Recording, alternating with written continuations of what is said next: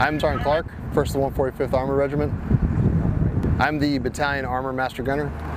So that means I'm in charge of planning and conducting gunnery for my battalion. I advise the battalion commander and the battalion operations officer on all things concerning gunnery. So today we're conducting Gunnery Table 6. This is our crew qualification. Gunnery Table 6 is designed to test crews on their ability to identify, engage, and destroy targets, move while in a defensive posture and an offensive posture. Some engagements will have 1 target, some engagements will have up to 3 targets. There's multiple weapon systems on the tank, so some engagements will have all 3 machine guns firing simultaneously.